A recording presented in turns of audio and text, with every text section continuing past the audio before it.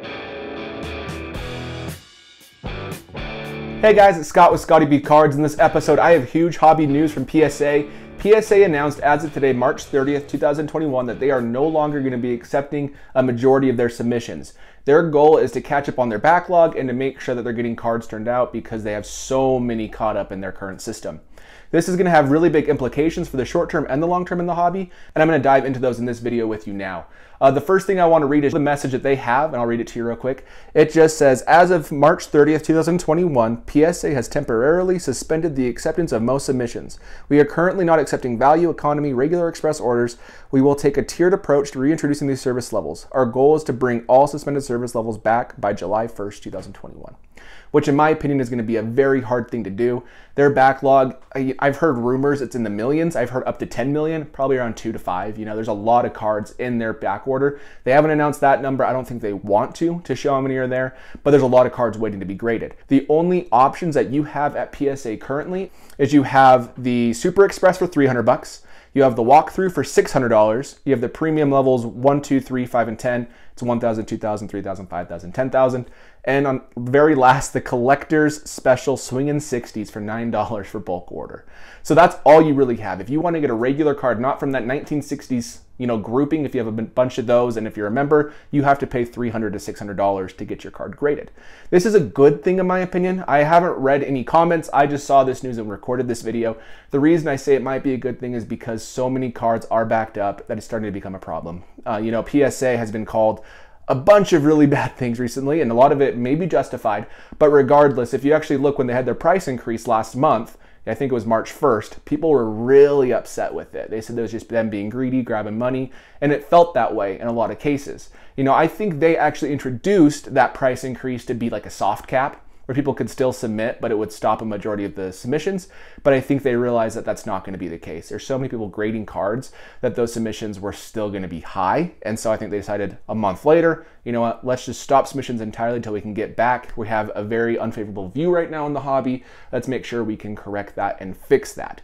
So I think this is in direct response to some of the backlash they've had. I actually made a video when they raised the prices on this channel, and people were, if you read the comments, they were pretty pissed off. And they still are kind of right now. So this is their attempt to fix that issue. And I think it's a step in the right direction, but it also hurts because, grading cards is something that I love to do, you love to do, everybody in the hobby loves to do. It helps our cards regain value, and it's gonna make you really wonder what's gonna happen when Prism, drops in this week. I think it's this week. Prism's dropping. They're not gonna be able to grade those cards unless you're paying the Super Express, which is pretty crazy. And in all honesty, as people are submitting cards still, I think only like the very high end, like LaMelos and, all the other top rookies will get graded. But still, I don't think they'll be able to get back open by July 1st. That's a very optimistic approach. If you look at their complete through date, the complete through date shows the oldest order that was entered into their system of that specific group. So if you look on this chart from today, March 30th, you'll see, for economy, which used to be their 20-day, that is the oldest one is September 1st is when it was ordered.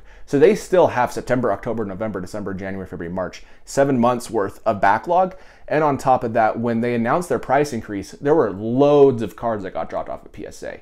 So I think it's going to be a good long while until we actually have full submissions back. That's just my opinion. So I hope it's July, but I wouldn't be surprised if it was later. One thing I just want to kind of talk to you about is what's going to happen with the graded card market. HGA is getting a little bit of the market share, but they're grading such a low number that it's just not going to really be a huge impact. PSA is now grading a lower number, 0 right now. SGC is going to see a huge flood of incoming submissions. I remember last week, SGC posted a thing on their Instagram that says, backlogs are stupid. We're going to see if that is actually true, if they can handle this big wave that is going to be coming their way. But overall, I think in the short term, a lot of graded cards are going to be worth more money. You'll probably see a little bit of bump in almost all graded prices across the board. And on top of that, you're going to be seeing more and more cards return to people, from PSA, from grading, because they're going to be pushing cards out. So you may see a little bit higher supply on some cards, which won't really impact the value. But the other cards, the more rare cards, I think the value of those graded cards, because they're already in hand, will go up since there's no other option. One thing I also think could happen is raw cards could be making a comeback. You know, people when they're gonna be opening this Prism, they usually grade anything worth grading, and they sell kind of things with defects, or if they just don't want to wait on the internet. It's a very small number of cards worth grading. But now it might be a really good time to buy some of those raw cards because people don't have an option. They have to wait till July, and then after July they have to wait another like 6 months to a year to get their cards back. It's gonna be a 1.5 to 2 year wait, it feels like, and hopefully they're fixing it so it's not gonna be the case, but that could be the case. So I think people are going to be selling raw cards, and it could be a good time to pick up some raw cards ungraded. So just kind of a silver lining to this whole thing. It could allow us to get some better cards, and it'll be interesting to see if people go to Beckett more, if they go to SGC, HGA. HGA is limited in what they can accept, and so that makes it so they only will take what they have. It'll make those cards in more demand. I think all graded cards across the board will go up in value, especially if you can get cards into HGA since it is like a lottery system. So, you know, CSG as well, I think would be a really good option. They, I don't believe, have a cap. They're pretty expensive for what they are already. They're reputable in other industries, but I think they will be seeing some people coming over as well. I think SGC and CSG and HGA are the real winners of this whole situation. The collectors overall, like, it sucks in the moment, and I'm not anybody's opinion, so I could be wrong, but this is just my view as like a really practical standpoint. Is it's a good thing. We'll all get our cards back that are at PSA right now. The prices were too high anyways to really grade. A lot of us weren't grading anyways. So overall, I think it could be a good thing in helping get the market back into shape. All right, guys, that is it for this video. If you enjoy baseball cards, sports cards videos, I post 3 videos each and every week, which will be talking about arbitrage opportunities, news, or other just deep dives into with other collectors, other investors, and talking about the hobby as a whole. So please like and subscribe. Other than that, guys, I'll catch you later and have a good one.